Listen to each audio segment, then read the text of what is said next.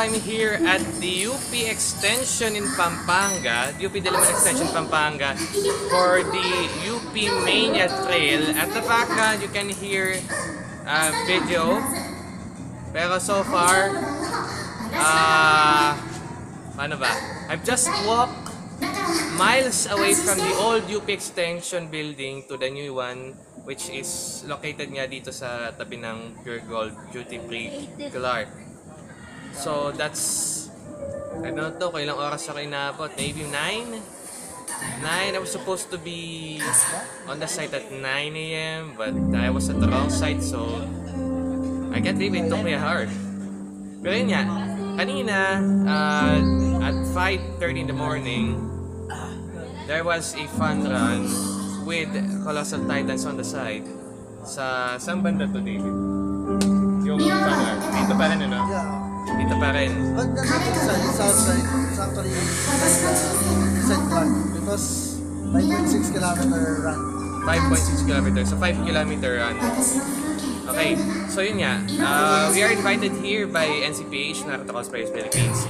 And as of almost 11 in the morning, wala pa tayong mga balita. Pero tignan natin kung ano, kasi it was expected na dadami ang mga, it was told to me na dadami ang mga tao by noon. Galing a lot of people actually earlier. Siguro around 100 plus, 150 people around. In the early morning around as early as 4:30 AM up to around 8:30 or 9. Yes, thanks. Pero nakapagtataka dito sa Clark is not the scarcity of people, but the scarcity of transportation. Or it's just me.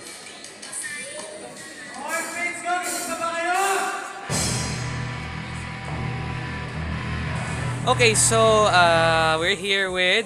I'm Elijah Samson. I'm the VP for the UP Manga Anime Association, which is an organization here in UP Dep. So, ngayon ay meron kaming event which is called UP Mania Trail and Okairi Festival. Yung Mania Trail, fun run siya where naka-cosplay yung mga runners and meron ding mga titans na nagtatry na habulin sila.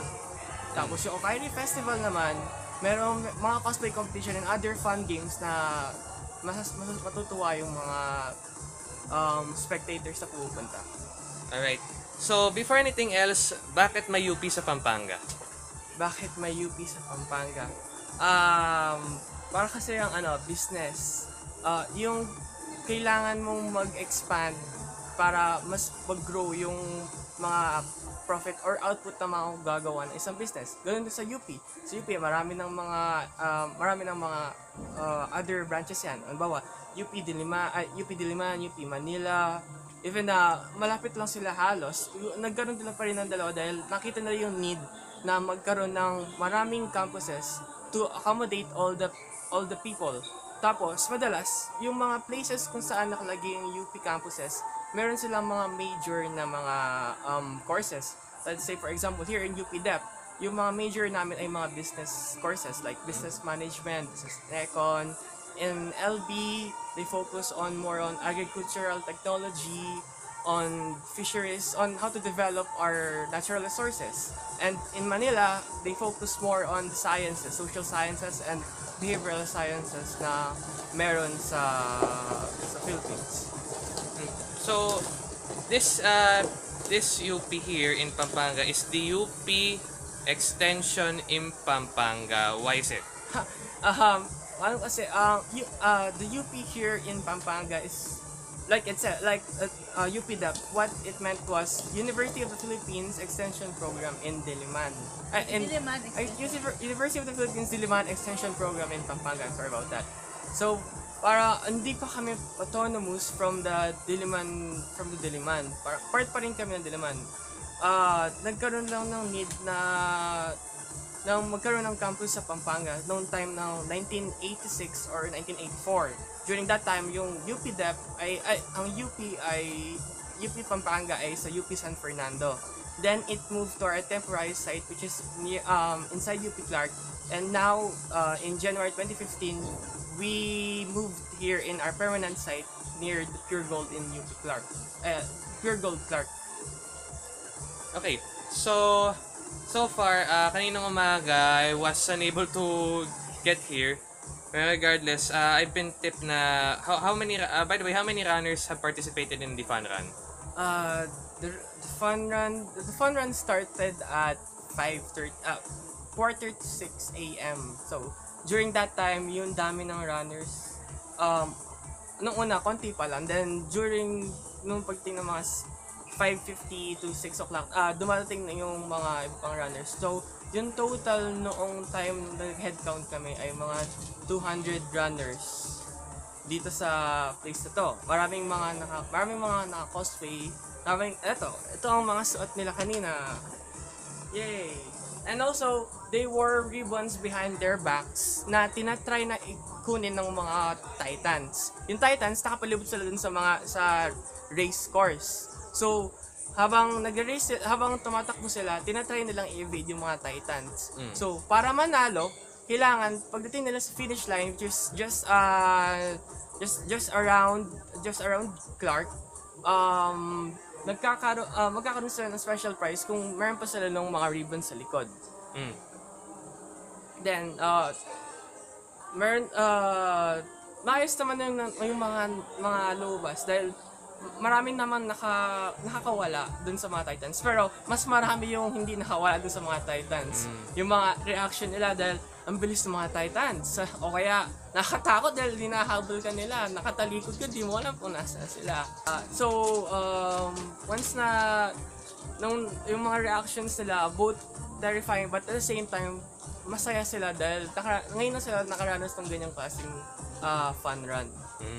I'm also wondering kasi kung bakit kung paano nagkaroon ng anime manga organization dito sa UP Dep, which is UP Mania. So, how was it formed? Actually, it's a funny story. Paano kasi noong second year namin, we were just bored out of our minds. Tapos bigla namin naisip, why don't we make an org for what we love? The anime genre, the Japanese animations hindi lang naman Japanese, other animations like DC Comics or Western cartoons na nahilig namin para magkaroon kami ng web of relationships na we are with our same kind. So, noong first sem namin ng third year, kasama namin si Ai Kalagi, which is one of our founding heads, and me. Although I'm not a head back then, I'm just assistant. A member.